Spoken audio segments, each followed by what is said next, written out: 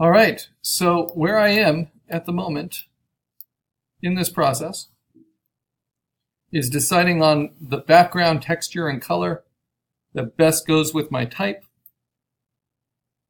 And these are all things in balance, right? So we have our spot illustration in balance with the text we designed. And then we try to play with coloring that makes sense. Now I like this coloring on the white paper. But on the blue, I think it loses something, even though I like those textures. And I want to go more natural overall. I really just want to be inspired in general by this idea of letterpress. Let me open this up.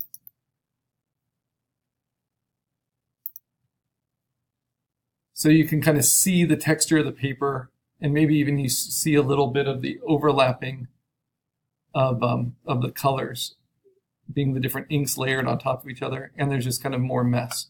So I think I need a little bit more work for that. And it doesn't work just to bring in any old texture and just apply it to everything. So I'm going to bring in a large format print, really just for the paper. So I'm bringing this in,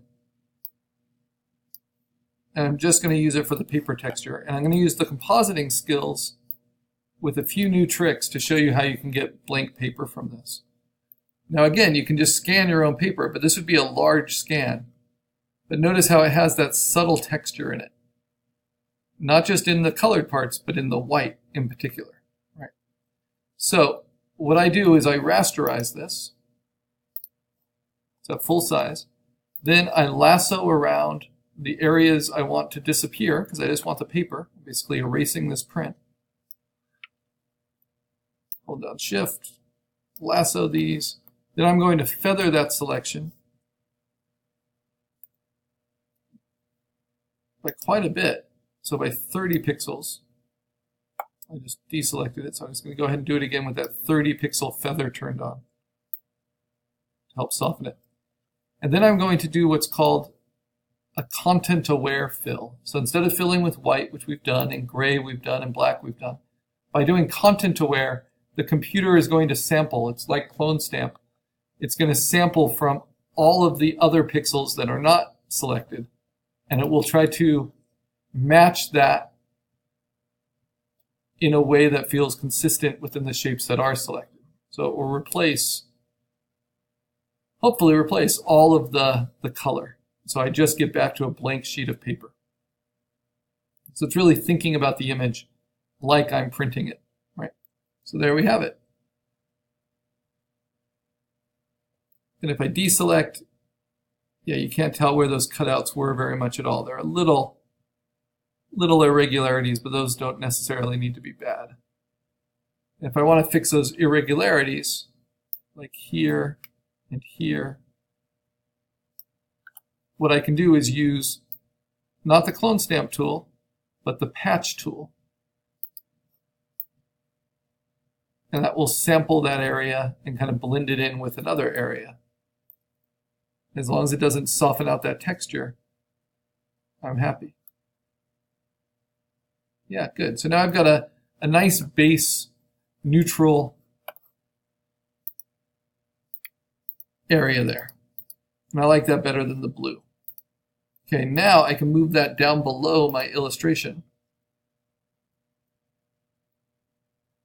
And you can see what effect that has. So what does the line work and the color holds look like on that paper now as opposed to on white? It looks like it's ink sitting on top, right, of that texture. Now because my digital illustration is so sharp, I can take my paper texture and I can actually run it through a sharpening filter, which I don't encourage on photographs, but when it's just textures, this can work pretty well. So you can use unsharp mask like this, or you can use smart sharpen. It's just like Gaussian blurring, but in reverse. It tries to find edges and increase their contrast.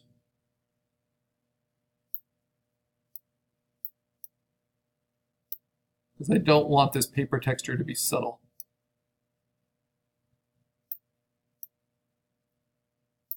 In a digital print, I can print it on textured paper, but this is going to give me the control of that look.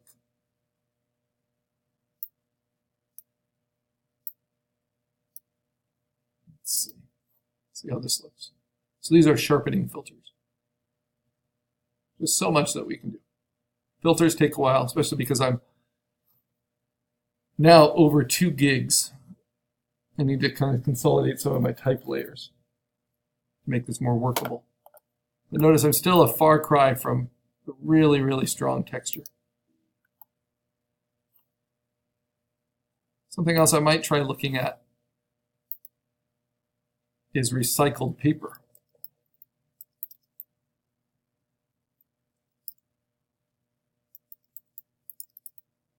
I can try it as a texture fill, and then I can just try searching it as recycled paper. But I want these to be large, so under Tools, I'm going to make the size larger than, let's do 8 megapixels. See if there's anything. So I get paper textures. They're not that neutral, but this one could be used just for the textures. I'm going to open that link and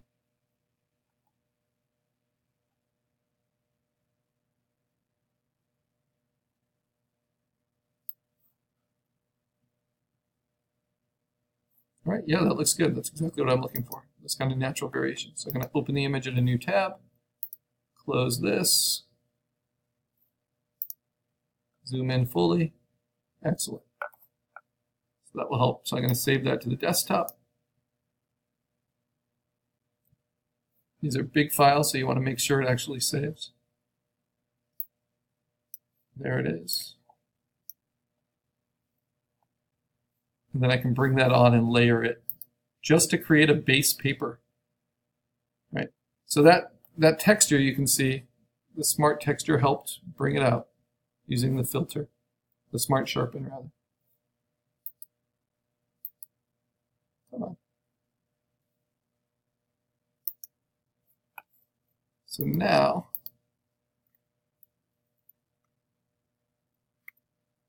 you can see how my line work looks on that versus just on what I had. Let's keep moving it down.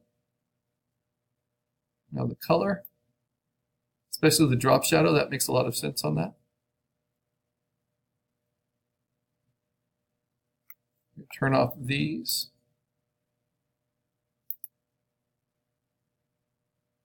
For the time being. Yep. So that's where my base paper layer goes. Now on top of that, I'm going to put this gray paper. Rotate it.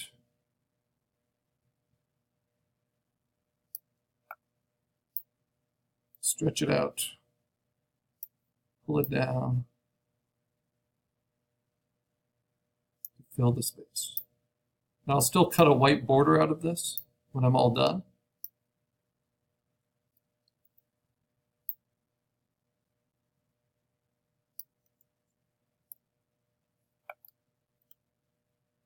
All right, now I can try blending that in through an overlay.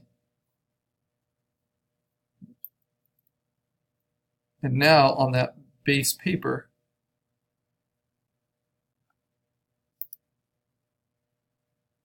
you'll see the two textures layered up, so it feels more and more believable.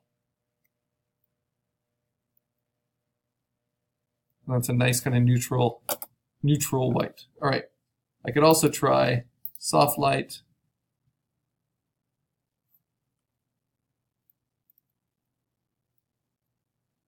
And that might be even stronger. Yeah, that looks too digital. I don't think it's letting enough through. So let's see. Overlay.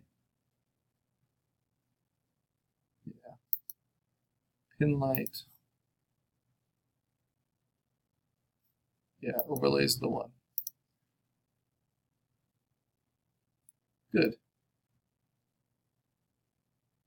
Now, a clever trick is I can use this as my gray. So if I duplicate that and then just set it to normal, that's kind of my gray tone as I'm designing my,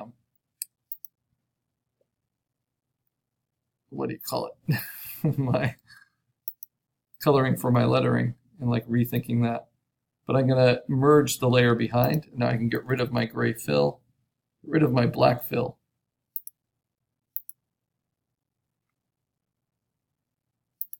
And now I have white paper with an actual paper texture, and I have this kind of gray recycled paper with all its complexity. All right, now if I put these previous color choices on top of it, they just don't seem as tempting. So what if I overlay those, right? So now I just have that really, really slight blue into the white paper. So it just gives it a tint. It's like colored paper. That might be nice.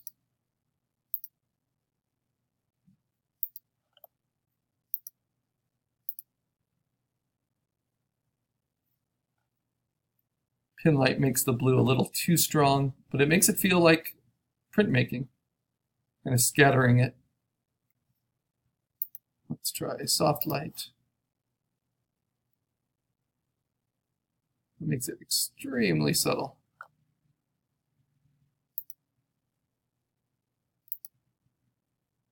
But still there.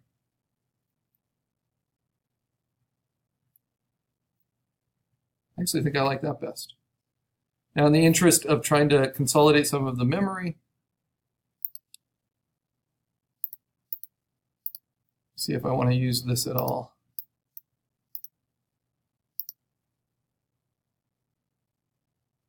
Let's see, I can set it to color burn.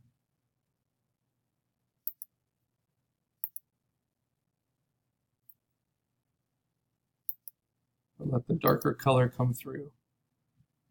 Let's just do darker color, and then let's take the opacity way down.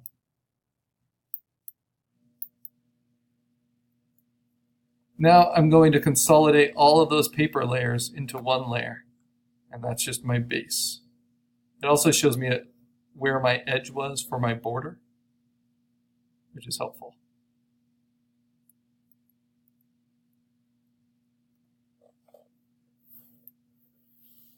And on top of that, I'll build my poster. So, all on top of just my white background, I take all these layers and I merge them together.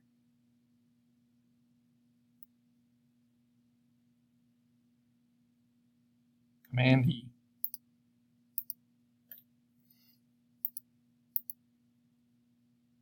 Okay, now it's about the lettering. And I'm going to take all my lettering that's underneath my vector lettering and merge it together, Command E.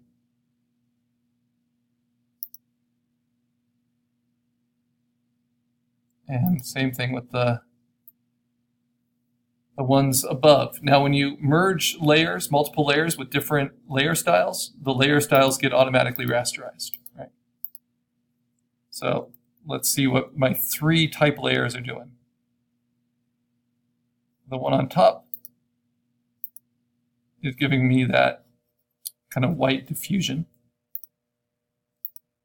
The one underneath, all these effects are giving me kind of the bulk of the color. But no strokes on that. And then the one underneath that is giving me all the outside version. So the outside version are maybe a little fussy, right? So instead, let's just try a straight offset.